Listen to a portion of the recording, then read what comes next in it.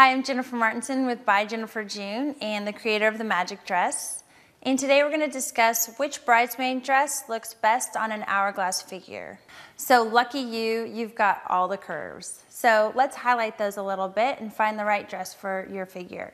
If you want to show off all your curves, bust and hips and tiny waist, then I would opt for a more pencil silhouette.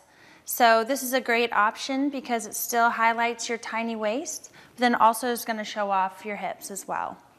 If you want to camouflage some of your curves, the fit and flare is going to be a great option for you. It's got the imperial waist, and it's also going to show off that waist, but then hide and camouflage your hips a little bit. So if it's going to make you more comfortable, I would opt for the fit and flare. If you feel like showing it off a little bit, I would go with the pencil skirt.